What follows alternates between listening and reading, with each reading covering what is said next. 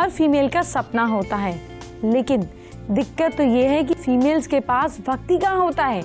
तो कई बार ऐसा होता है कि हम चाहते हैं लेकिन फिर भी पत्ते नहीं हो पाते, और कई बार जिम में घंटों पसीना बहाने के बाद भी आपके अंदर फर्क नज़र नहीं आता। तो फिर कुछ हल्की फुल्की एक्सरसाइज कर भी आप अपने पेट को अंदर कर सकते हैं। जी हाँ, ये संभव है। कौन सी है वो एक्सरसाइज, ये आपको बताऊंगी, लेकिन इससे पहले शुरुआत करते हैं शो की अपने पहले महा उपाय से।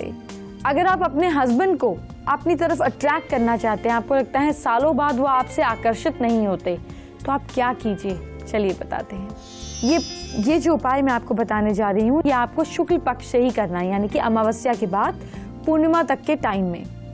एक पान का पत्ता लीजिए, उस पर चंदन और केसर का पाउडर मिलाकर रख दीजिए। फिर दुर्गा माता जी की फोटो अपने सामने रखें और बैठकर वहां पर दुर्गा स्तुति में चंडी स्तोत्र का पाठ करें। 43 डेज तक ना आपको ये रोज करना है।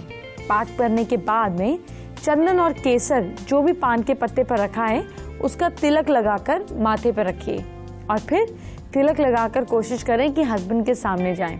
अगर आपके हस्बैंड आपके साथ अभी नहीं रह रहे हैं तो आप उनकी फोटो के सामने भी जा सकते हैं।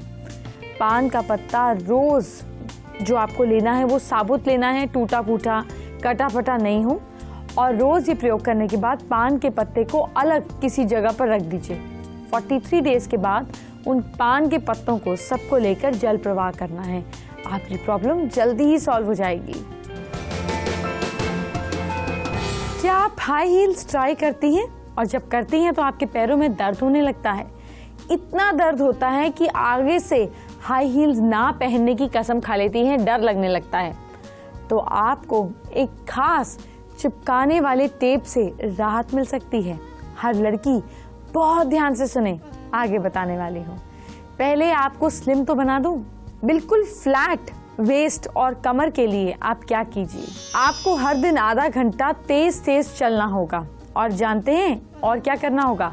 इसके साथ ही आपको एक काम और करना होगा, वो ये कि हफ्ते में कम से कम 3 बार आपको ऐसा करना होगा ताकि आपका मेटाबॉलिज्म इस लायक हो जाए कि वो शरीर के फैट को कम कर सके। दूसरी बात, आपको हफ्ते में कम से कम 3 बार एब्स बनाने के लिए एक्सरसाइज करनी होगी ताकि आपके शरीर का फैट जमा ना हो और आप अपनी फिजिकल फिटनेस को बनाए रखें। एक और बात, जब आप एब्स बनाते हैं तो ऐसे में करते हुए आपको दंड बैठक नहीं करनी है। इससे क्या होगा? इससे सिर्फ आपकी हिप्स फ्लेक्सिबल होंगे, आपका पेट जो है वो इससे फ्लैट नहीं होगा। पेट को फ्लैट बनाए रखने के लिए ये बहुत ही ज़्यादा ज़रूरी है कि आप कम शुगर लें। बहुत कम लोग जानते हैं कि शुगर ज़्यादा लेने से फैट बढ़ता है और टमी बाहर निकलने लगता है, लिहाजा शुगर कम लीजिए। यूँ तो पेट को फ्लैट करने के लिए कई और आसन हैं, लेकिन इसके लिए सबसे अच्छा आसन है कपालभाति। जी हाँ, इसमें आपको जोर जोर से सांस लेते रहना है और पेट को अंदर बाहर करते रहना है। इससे मांसपेशियां तो मजबूत होती ही हैं, साथ ही आपका पेट भी फ्लैट बनता है। लेकिन बेहतर ये होगा कि आप ये आसन किसी एक्सपर्ट की देखरेख में ही कीजिएगा। चलिए एक और टिप देते हैं, अपनी डाइट में फाइबर की मात्रा बढ़ाइए और ब्रेड, पास्ता, आलू, वाइट राइस ये सारी चीज़ें कम कीजिए।